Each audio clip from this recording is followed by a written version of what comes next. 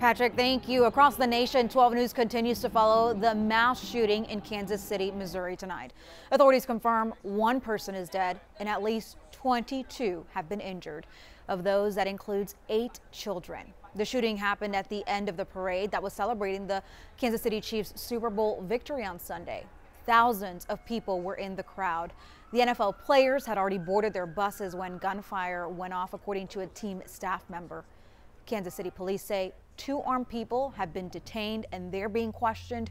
We'll keep you guys updated on air and online as we learn more.